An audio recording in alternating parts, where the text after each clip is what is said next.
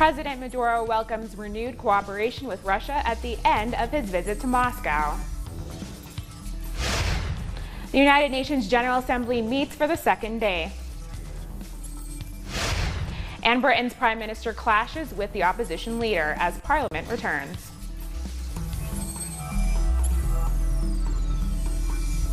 From the headquarters of Telesur English in Quito, Ecuador, this is From the South, and I'm Camila Escalante. Venezuelan President Nicolas Maduro has concluded a visit to Russia, where he and President Putin agreed on a strategic plan for cooperation. At their meeting in Kremlin, President Putin reaffirmed Russia's commitment to carry on fulfilling the military technical agreements signed years ago with Venezuela.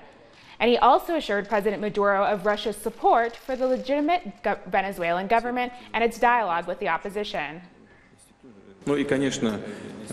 And of course, we are actively cooperating in the international arena. You know that Russia consistently supports all legitimate authorities, including the Institute of the Venezuelan President and that of the Parliament. And of course, we support the dialogue that you, Mr. President, your government is conducting with the opposition forces.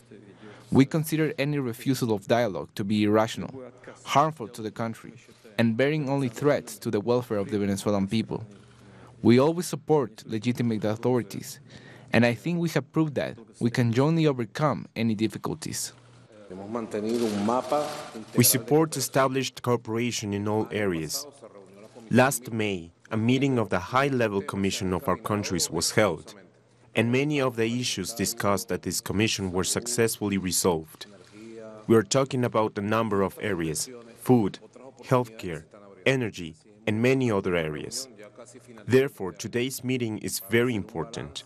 We can take stock of what has been done this year in order to see what problems we still have, what realities we are facing, how progress is being made in a number of areas, and make plans for the future. We always feel very comfortable in Moscow and are always happy to be here. And President Maduro sent a video message from Red Square on Wednesday night. Here we are, 3 degrees in Red Square, where it is now 10:15 at night. From here we send our greetings to all the people of Venezuela and to our brothers and sisters in Latin America and around the world, reasserting our belief that another world is possible, a world without empires, a world of fraternal relations. We have agreed with President Putin our strategic map of cooperation for the whole coming period, so that we can complete this year successfully and point towards 2020, 2021, 2022. I am leaving Moscow very pleased, because we have consolidated the path set by Commander Hugo Chavez, a path that will bear many fruits. Thank you to Russia, and thank you to President Putin. We will continue to overcome in the future. A U.S.-Iran showdown marked the second day of the United Nations General Assembly meeting, with both countries putting forward divergent views on Middle East security. But Iranian officials say that there is little to no chance that President Hassan Rouhani and his U.S. counterpart would meet on the sidelines of this event. Meanwhile, Ukrainian President Volodymyr Zelensky delivered his first ever speech before the General Assembly, but made no mention of the impeachment inquiry which Trump faces over a phone call with him.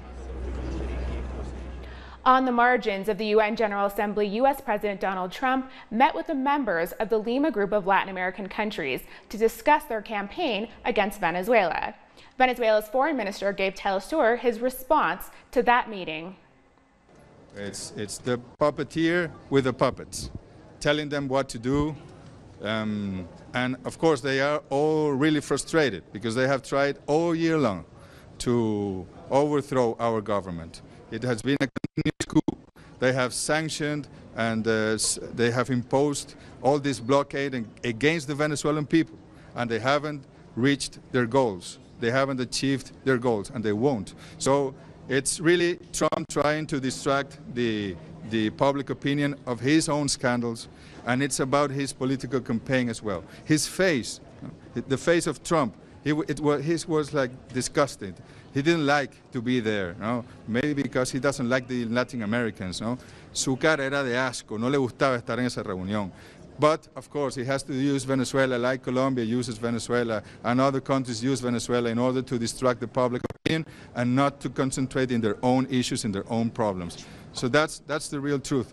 And we hope that someday the United States, the elite that rules in the United States, learns to respect not only the Venezuelan people, but all the Latin American peoples, and we can have a relation of mutual respect and political tolerance and ideological tolerance. We hope if President Trump or his government wants to have dialogue with the Venezuelan government, our hands are opened and we can have dialogue. If they respect us, we will respect them. Thank you so much. On Tuesday, Chavista lawmakers in Venezuela returned to the opposition-controlled National Assembly. It was part of the agreement signed last week with sectors of the opposition to unblock the political deadlock. Revolutionary lawmakers arrive at the National Assembly in Caracas to retake their seats. They withdrew 2 years ago when the opposition majority defied the Supreme Court and decided to admit 3 of their candidates whose election had been marred by fraud. As a result, the court declared the assembly in breach of the Constitution. The session was a turning point. The Chavista members will try to help the assembly overcome its breach of the Constitution and recognize the other powers of state. This is part of the agreement signed last week with that part of the Venezuelan opposition which opposes military intervention, coups, and economic sanctions. All things that the parties backing the self-proclaimed president, Juan Guaidó, have supported.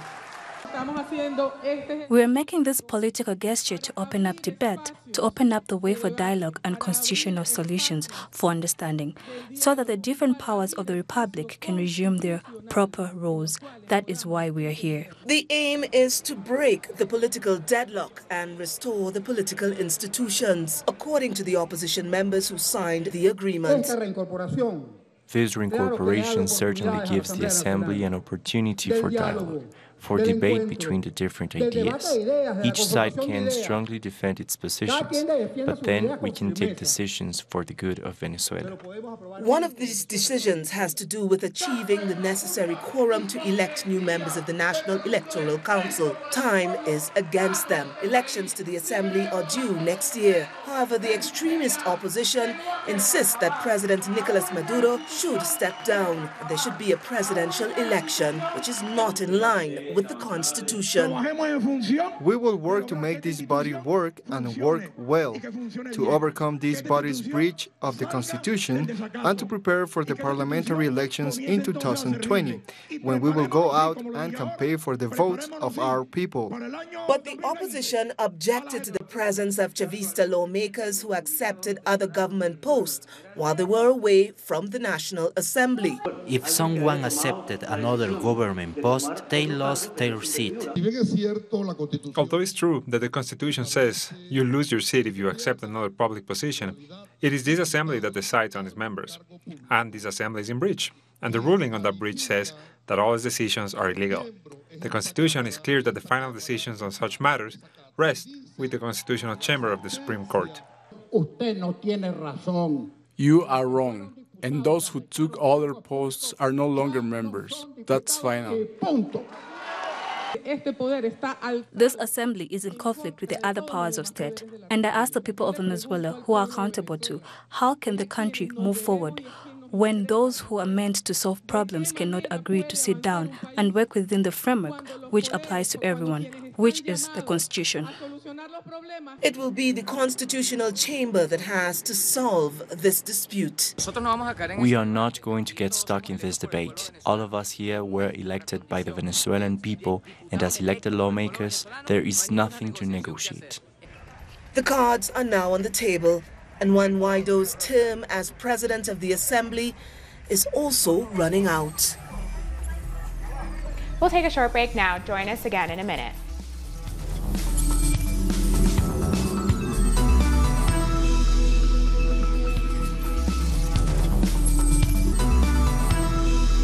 Welcome back. In Jamaica, heavy rainfall has resulted in landslides and flooding across roadways in the capital, Kingston, and in several other areas. There are also reports of water shortages in some affected communities. Cleanup activities are, however, currently underway. Flood-impacted roadways and blocked drains are being cleared in a number of parishes. Work is also taking place in the St. Thomas area, where the road is blocked by a massive landslide. The persistent rains have also delayed activities on key road projects island-wide. Following increased geological activity over the weekend, citizens and foreigners are warned against visiting the mud volcano in Piparo, Trinidad and Tobago. The volcano is located in a central village in Trinidad. Residents have reported cracks on the roadway with damage caused to at least one house. The Ministry of National Security says it's working with key stakeholders to monitor the situation, while the police service has held a meeting in the village to roll out an evacuation plan with safety guidelines. The area has been cordoned off to prevent entry. Electoral observers and experts are beginning to arrive in Bolivia to accompany the elections set to take place on October 20th. First European Union electoral observation mission has arrived. The mission will continue until the conclusion of the electoral process, and during its time here, specific reports will be made that will certainly be made public as they are completed. The European Union mission plans to carry out one of the most thorough studies of the whole Bolivian electoral process, which includes an exhaustive survey of the opinion of different sectors. We have begun an intense program which will include meetings with the main authorities, political leaders, and civil society representatives. So in the coming days, this long-term mission will follow the whole Bolivian electoral process very closely. Meanwhile, the political opposition is trying to discredit the election process. They have already attempted, without success, to mobilize citizens to push Evo Morales to abandon his candidacy for re-election, and to get members of the Electoral Court to resign. Beyond the current elections, I think they are going to try to undermine the process and take a position like that of the civic committees, and claim to be defending democracy, whatever people decide at the polls. With less than 1 month before people go to vote, the opposition is spreading doubts about the election and insisting that there will be fraud, fears which could be countered by these international observers. Bolivia has a system which is based on electoral boards, and observers from each party are able to see all the voting records as soon as the polls close, so that they can check the validity of the results. This is what the international observers have to oversee, and that's why they are here. This will be the first election in which the electoral register is audited by the Organization of American States, one of the demands of the opposition. The latest opinion polls indicate that Evo Morales will take first place and be re-elected in the first round if he maintains his current lead of more than 10 points over the former president, Carlos Mesa, who is in second place. In Algeria, the brother of former President Abdelaziz Bouteflika has been sentenced to 15 years in prison for conspiring against the state and undermining the military. Said Bouteflika and 2 other officials allegedly planned to declare a state of emergency and fire the army chief as protests against the president were mounting in April. Said was widely seen as the real power behind the presidency after his older brother suffered a stroke in 2013. President Abdelaziz Bouteflika was ousted from power in April following protests calling for his resignation. The Nigerian army has closed 4 offices of international aid group Mercy Corps in the northeastern region of the country. Later, Mercy Corps announced it's suspending its operations in the states of Borno and Yobe due to the army's action. The military reportedly closed the offices after finding almost $10,000 in cash being transported in Borno State by a driver who said the money belonged to Mercy Corps. Northeast Nigeria has been the region worst hit by militant group Boko Haram, which has killed 30,000 people and forced 2 million to flee their homes over the last decade. South Africa is still grappling with the ripples of colonialism and apartheid. The apartheid government sponsored traditional leadership to keep the black population within the confines of homelands. But 25 years into democracy, there are questions being raised on traditional leadership in a democratic South Africa. Before 1994, black South Africans were forced by the white supremacist government laws to live with people of the same skin color, language and ethnicity. The apartheid government gave legitimacy to homelands for black people and gave each one a leader that would make sure black people did not mix with whites. Fast forward to 2019, the question asked is, what is the point of government funding traditional leaders in a democracy? It sounds a bit cynical from my side, but I think government for many years, and all the main parties, not only the ANC, the IFP, Inkatha Freedom Party is another good example of that. They know the cultural importance and traditional importance of traditional leaders, and that in many societies, they are the key to those persons, whether it is about how they are going to vote, what they are doing in all respects, whether they support government or not. So if you can have the sympathy, the cooperation of the traditional leaders on your side, you are safe. The role of traditional leaders remains ambiguous. While government recognizes the authority, they don't have any executive power. So they are not involved, as they are not part of parliament, or they are not part of the executive. But we are also not always sure exactly what are the status of their powers. There's now, for example, legislation in the pipeline about the traditional courts, versus obviously the more secular, the more modernist courts, if we can call that. And there's this, in a sense, uncertainty about how these different types of courts are going to work side by side. Another issue that sparked debate is the government's funding of traditional leaders and their families. South Africa's largest tribe, the Zulu Nation, have a king that gets the biggest cut of funding for traditional leaders. Opposition parties questioned why King Goodwill Zwelithini gets an equivalent of $5 million per year. At the same time, government is yet to resolve grievance by the Aboriginal people of South Africa. South Africa has one of the most progressive constitutions in the world. While it seeks to protect the marginalized, will it protect traditional leaders who are associated with creating a patriarchal society? Matuba Mahlachi for Telesur in Pretoria, South Africa. We'll take a break now. Join us again after this.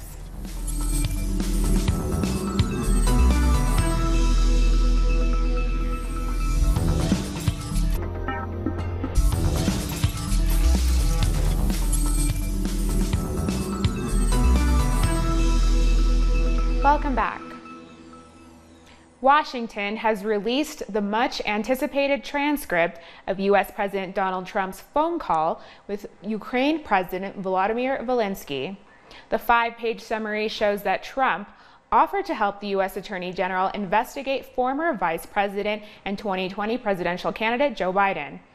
In a July 25th phone call Trump made to his Ukrainian counterpart, he's said to have pressured Zelensky to investigate whether Biden shut down a probe into an energy company where his son worked. According to the transcript, Trump said in the call, "There's a lot of talk about Biden's son, that Biden stopped the prosecution, and a lot of people want to find out about that. So whatever you can do with the Attorney General would be great." That phone call has, in turn, ignited impeachment proceedings against the U.S. president. The United States has imposed sanctions on Chinese companies for allegedly buying Iranian oil. U.S. Secretary of State Mike Pompeo said sanctions are being placed on state-owned Costco shipping and other Chinese shippers, and also on their chief executives. This comes as France tried to arrange a meeting at the United Nations between Donald Trump and his Iranian counterpart Hassan Rouhani to de-escalate tensions.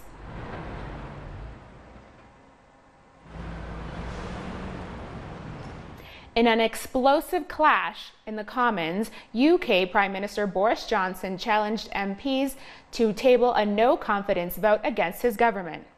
Johnson was speaking to lawmakers a day after the Supreme Court ruled his suspension of Parliament unlawful. In a heated exchange with opposition leader Jeremy Corbyn, Johnson said the Supreme Court judges were wrong, as Corbyn told him to first get a Brexit extension to secure an election. The clashes came after Attorney General Geoffrey Cox said he would consider publishing the legal advice which led to the unlawful shutdown of Parliament. Johnson accused MPs of political cowardice and demanded Parliament step aside to allow him to deliver Brexit. He attacked Corbyn for claiming to want a general election, but voting against it. So if in fact the party opposite does not have confidence in the government, they will have a chance to prove it. They have until the House rises. Let them listen. I think they should listen to this, Mr. Speaker. They have until the House rises today to table a motion of no confidence in the government.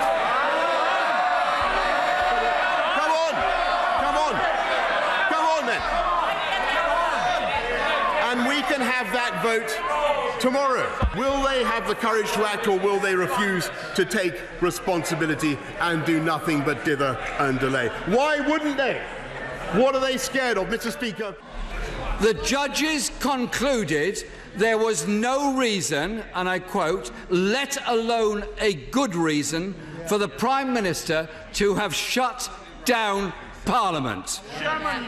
After yesterday's ruling, Mr. Speaker, the Prime Minister should have done the honourable thing and resigned. And there's more. Johnson triggered further fury in the Parliament and beyond the chambers when he said the best way to honor the memory of the late MP Joe Cox is to deliver Brexit. Cox, a Labour MP, was shot and stabbed in June 2016 in the run-up to the Brexit referendum. The husband of the murdered MP took to Twitter to condemn the Prime Minister's remarks. The death toll from a devastating earthquake that rattled Pakistan, administered Kashmir, and several northeastern cities rose to 37 on Wednesday. Authorities have stepped up rescue operations to save people trapped in the debris of several fallen buildings. A hospital in Mirpur was filled with activity as more than 200 injured people were rushed in for treatment. Science and knowledge are among the main resources used by the Syrian people to overcome the economic war being waged on the country.